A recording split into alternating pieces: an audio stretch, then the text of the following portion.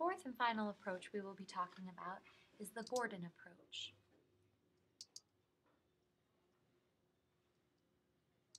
This was made by a man named Edwin Gordon. He was born in 1927.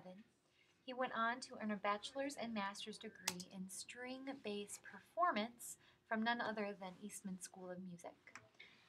He then went on to get a PhD from the University of Iowa in 1958. He spent many years teaching preschoolers music. He worked as the Carl E. Seashore Professor of Research in Music Education at Temple University in Philadelphia. After retiring from that position in 1997, he was a distinguished professor in residence at the University of South Carolina. He died in December of 2015. He is universally known as a teacher, researcher, editor, author, and lecturer in the field of music education. This theory came about from his research from the 1950s until he died.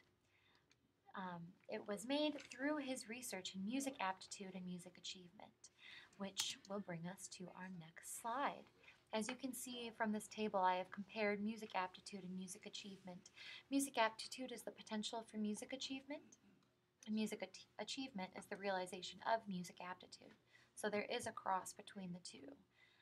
You're supposedly born with music aptitude, something you have potential of.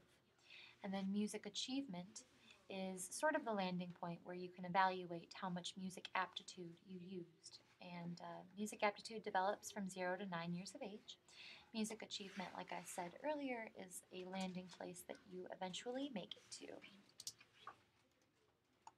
It's a music learning theory that's based upon the concept of humans learning music through a nice little word called audiation.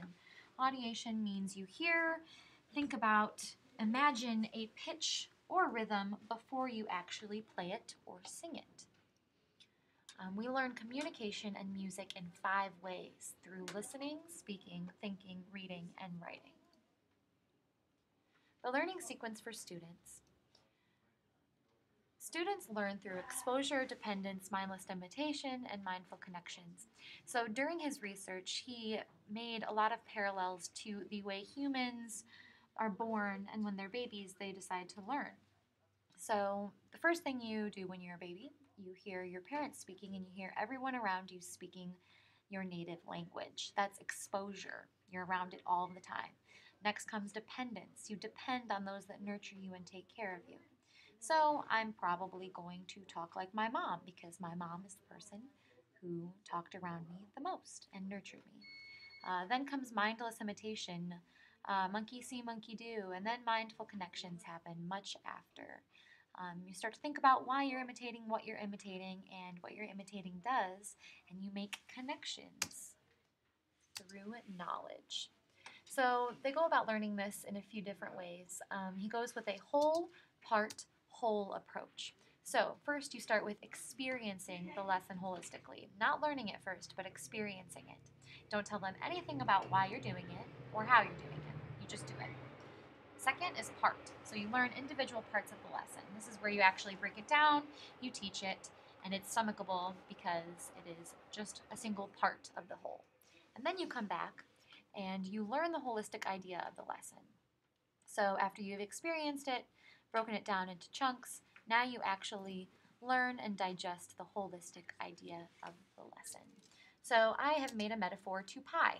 First, you see a pie, you smell a pie that's freshly baked, and you experience that pie. Second, you eat the different parts of the pie. You eat it piece by piece, digesting it slowly. And then it's all digested, and you get to think about how good that pie was, maybe what was in it, or how it was made. The learning sequence for teachers. So as I said before, whole, half, whole strategy. So they take things in that way, and you teach things that way. You mirror the stages of human language learning.